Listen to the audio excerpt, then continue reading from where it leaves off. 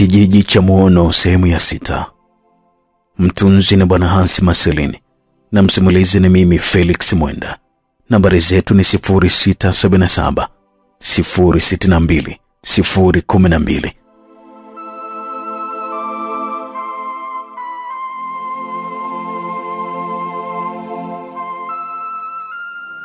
Sehemu ya 5 tulisha pale ambapo Bimshamu alikuwa amempokea yule mtoto mchanga, lakini Shamsa alianza kupata hofu kubwa sana juu ya mama yule. Kilichoendelea, karibu, hii ni sehemu ya 6.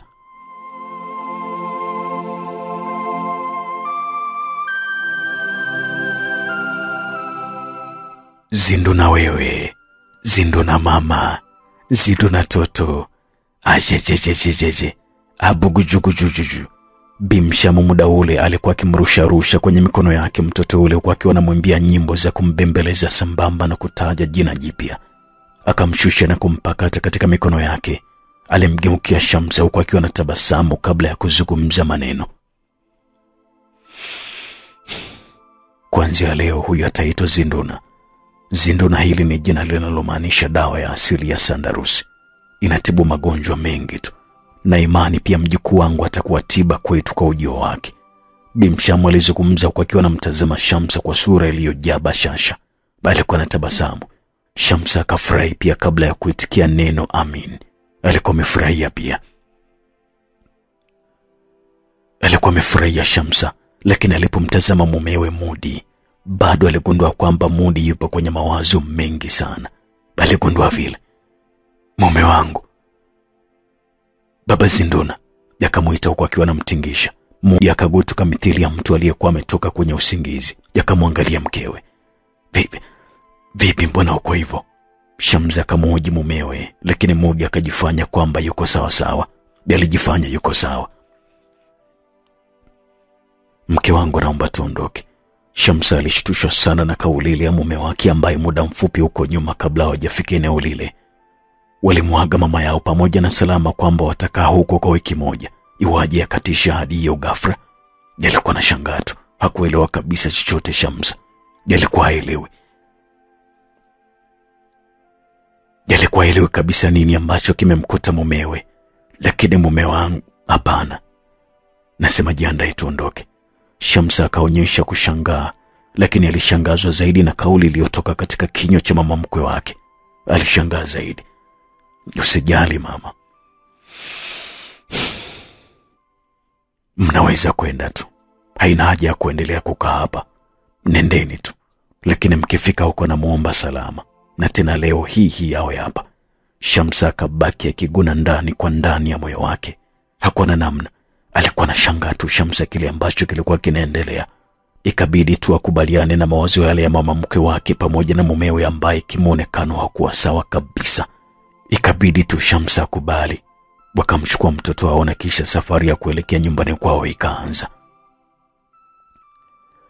Jioni ya siku hiyo Mudi hakuwa na raha kabisa. Muda wote alionekana kwamba ni mtu mwenye mawazo sana. Na hata mke wake pamoja na mkwe wake pia walipokuwa nje wakiandaa chakula cha jioni, yeye alikuwa peke yake chumbani. Alikuwa kitandani kwake akiwa kwenye dimbwe zito la mawazo. Alikuwa anawaza mengi Mudi. Mwanangu, wewe ndiye mwanaume na mwanangu mkubwa uliyebakia. Sitaki kabisa kukupoteza ikiwa naona maadui zako wanakunyemelea. Kitandani pale alipokuwa amelala, alikuwa anakumbuka vyema sauti hiyo ya mama yake mzazi alipokuwa amemuita mle ndani kimwambia. Alikuwa anakumbuka vyema Mudi sauti ile mama yake, na aliendelea kukumbuka. Hili nitakalo kuelekeza hapa mwanangu, naomba uwe na kaba kama mwanaume. Unajua kwa nini sikuja nyumbani kwako hata baada ya mkeo kujifungua? Na unajua ni kwa nini binti yako analia sana usiku? Sababu ni moja tu. Sababu ni mama mkwe wako. Maneno hayo ambayo wakati huo yalikuwa yanajirudia katika fikira zake Mudi yalimshtua sana Mudi. Mama yake aliendelea kuzungumza. Yule mama ni mchawi sana, na tena ni gwiji. Na kama uamini haya ni kuambiayo, basi chukua hii dawa na kisha kaiweke kitandani anapolala.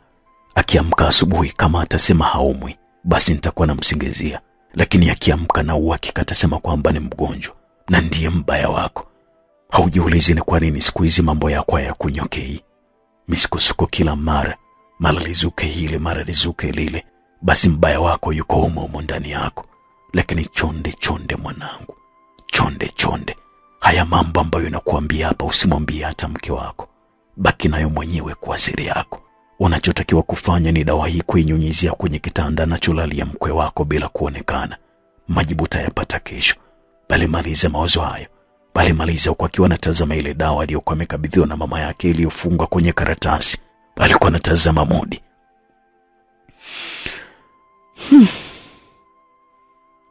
Inawezekana ni kweli mama mkwe wangu ni mchawi. Hebu nijaribu hii dawa niliyopewa na mama. Na hakika kama nikigundua kwamba ni kweli, nitamchukia milele yangu yote. Mudi alizungumza polepole huku akiwa anajiinua pale kitandani. Akazipiga hatua na kufikia mlango wake. Akaufungua na kisha kutokea ukumbini. Alivyofika ukumbini akaangaza macho yake huko na kule. Akaufuata mlango kutokea nje kabisa ya nyumba ile. Akajibanza mlangoni na kuchungulia kwa nje alipomkuta mkewe akiwa anapika huku mkwe wake akiwa amemshikilia mtoto. Roho iliweza kumuuma sana Mudi. Aliumia na akatamani akampokonye ule mtoto, kwa sababu kwa maneno ya mama yake mzazi yalikuwa ameshamuharibu kabisa kisaikolojia. Mudi alikuwa ameshaanza kumchukia mama mkwe wake. Alikuwa ameshaanza kumchukia, lakini alipokumbuka kwamba bado hakuthibitisha kwamba mama huyo ni mchawi kweli au la, ikabidi awe mpole tu. Akageuza na kuelekea mlango wa chumba cha mama mkwe wake. Akajiridhisha tena kwa kuangaza macho yake alipotokea kuhakikisha kwamba ni kweli ya kukuwa na yeyote aliyekuwa anaingia ndani mle. Alipoona kwamba hakuna mtu ambaye anakuja, akausukuma mlango na kisha kuzama ndani. Aliweza kuingia ndani Mudi kwa ajili ya kuweka dawa kama alivyokuwa ameelezwa na mama yake mzazi. Kule nje mapishi yalikuwa yanaendelea. Mama Zinduna, hebu nipe kitenge basi nifanye mbele kwa nimbembeleze shoga yangu apate kulala. Mama yake shamsalie mpaka Zinduna pale nje. Alizungumza mara baada ya mtoto huyo kuonyesha hataki kabisa kutulia. Alikuwa analia. Alikuwa ameanza kulia mtoto yule. Mama, hapa nina kanga moja tu. Kanga ziko ndani. Au kamchukulia hata kitenge chako tu, maana hapa nikinyanyuka tu tunaunguza mambo huko. Shamsa alizungumza kigonga mwiko kwenye sufuria mara baada ya kupindua wali ndani ya sufuria ile. Miguu tena hii inavyoniuma. Hapa ndo naona umuhimu wa shoga yangu Salama. Sijui hata atarudi lini. Mama yule alizungumza kwa akiwa anajifikiria kuinuka pale chini. Hata sijui atarudi lini mama. Lakini mama, kilichotokea huko nadhani kutakuwa na kitu ambacho kinaendelea. Shamsa alizungumza huko akiwa anafunika vizuri mfuniko kwenye makaa ya moto kwenye sufuria ile iliyokuwa jikoni kivisha chakula. Kuna kitu kitakuwa kinaendelea? Ni kwa nini tena? Mama yake akauliza kwa mshangao, huku sura ya kutaka kujua ikiwa miongoni mwa mshangao wake. Bali kwa anashangaa tu mama yake. Yani acha tu mama. Ngoja basi nikachukue mbele kwa alafu nije unipashe. Mama mtu mzima yule kazungumza kwa akiwa ananyanyuka pale chini akiwa bado kamshikilia mjukuu wake. Akasimama na kisha kumshikilia vyema mjukuu wake. Mlete hapa, weka chukue kwanza hicho kitenge nitambeba, maana nishamaliza kupika tayari. Shamsa akazungumza huku akijiandaa kumpokea mtoto yule kutokea kwa mama yake. Akampokea. Mama huyo akaanza kuzipiga hatua kuelekea mlango wa kuingilia ndani ya nyumba. Akaufikia na kuingia ndani. Akazipiga hatua zake za kizee kuelekea mlango wa kuingilia chumbani kwake.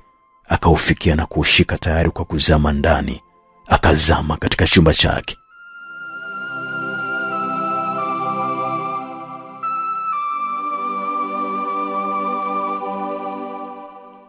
Naam. Na huu ndio mwisho wa sehemu hii ya 6 ya simulizi yetu nzuri inaitwa Kijiji cha Muono. Kilichoendelea, karibu sana katika sehemu ya 7.